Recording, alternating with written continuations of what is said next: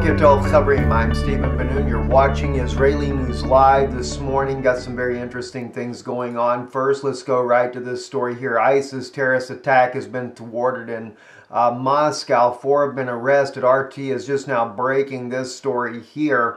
It says the Federal Security Services has foiled a series of terrorist attacks in Moscow by a group of foreign fighters who were directed by Islamic State affiliated based in Turkey, the Russian agency reported. There again, we see that Turkey's involvement with ISIS, also backed by the Barack Obama administration there, creating more and more havoc around the world. Just very troubling information indeed to see this. But luckily they were thwarted in their attempts there to do terrorist acts inside of Moscow. Again, this is something that is...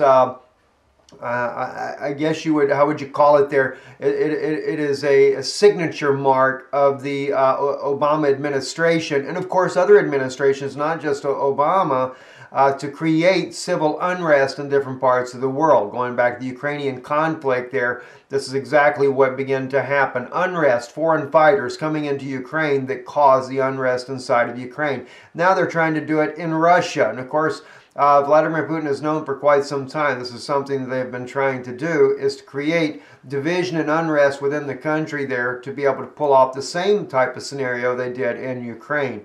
Of course, George Soros was there on post-coup there inside of Ukraine. John McCain also seen in Ukraine. In fact, let me just see if I can pull images up for that for you on John McCain, because some people may think that that's kind of nutty there.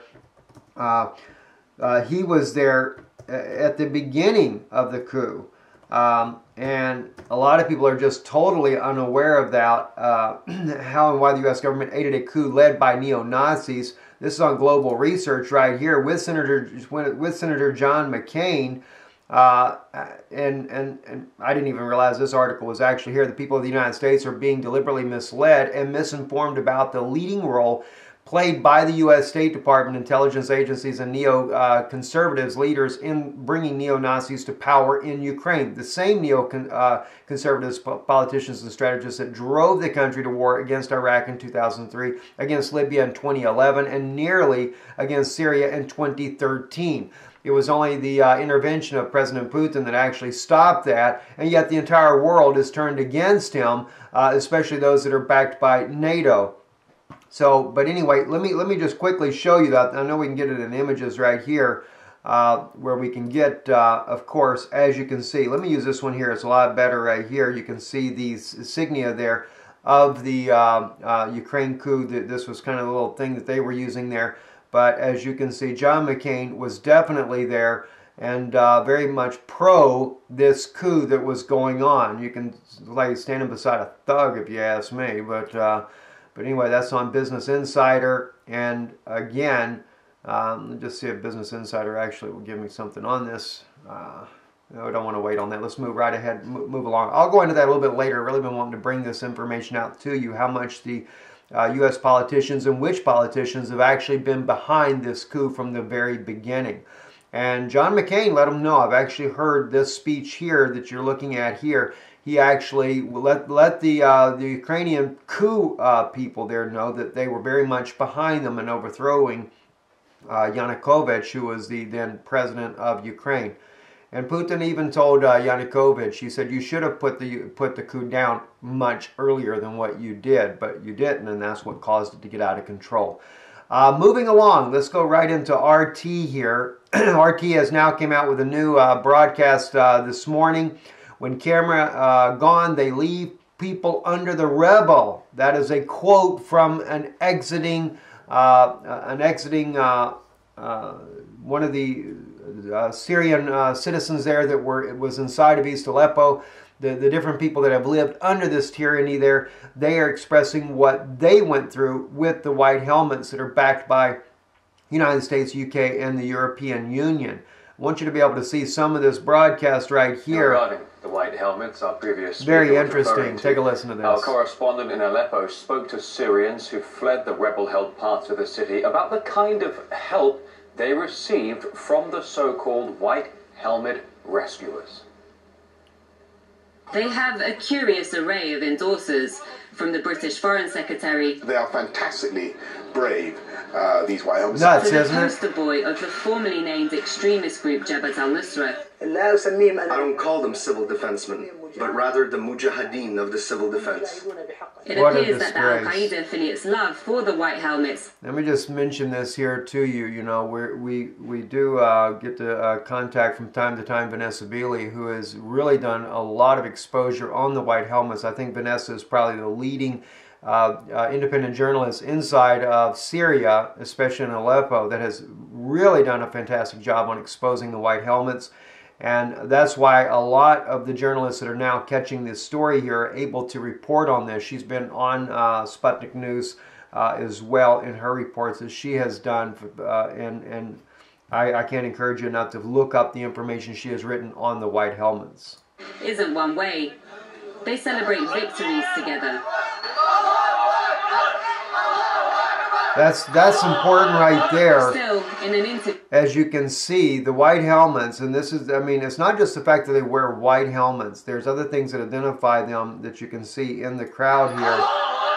And the blue shirts that they're wearing, there is on the back of the blue shirts. They really make them look like professionals from the United States, where the United States would do professionalism, which is nice if they were really doing what they were supposed to be doing, but they celebrate with terrorists for in an victories interview over with the our Syrian team, army. one of its chiefs claims that they have saved tens of thousands of lives. Not the problem about resource, about the result. We are until now, from 2013 until now, we were able to rescue 70,000 people. Back in the Jabreen camp, brimming with people that have just fled White Helmet's turf, the organization has quite a reputation amongst the civilians that they're supposed to be saving.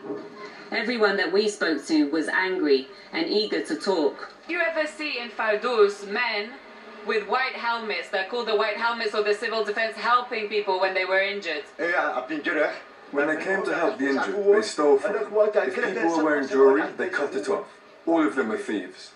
Some of them are honest, but many are just thieves. They see gold and they take it. The white helmets as sheep in wolves' clothing, thieves in disguise, was a common theme amongst the complaints. But the allegations got more serious. This man accused the organization of intentionally killing his little girl. That's a shame. They took her to the civil defense hospital and they gave her an injection filled with air to kill her. This man went as far as to celebrate an airstrike on his own house because he said it had been seized by White Helmets workers side by side with rebel fighters. They forced me to leave my house and told me they were turning it into a free Syrian army base, but later they were hit by an airstrike. Finally, we got to those glossy videos appearing to show their heroics, constantly repeated by the mainstream media.